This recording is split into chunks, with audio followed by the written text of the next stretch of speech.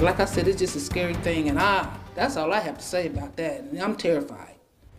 Some neighbors in Muncie really on edge right now after police found 3 people dead inside an apartment on North Elgin Street yesterday morning.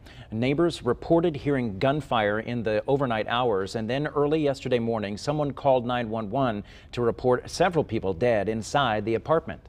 It's just a scary thing right now, and I'm nervous. I'm nervous. I mean, I hope they get down to the bottom, and I hope they catch these people. Now, this morning, police are identifying the victims as Terence Thomas, Devonte Hollis, and Adrian George. All 3 men are believed to be from the Detroit area. It's still not clear what led up to these killings. No arrests have been announced at this hour.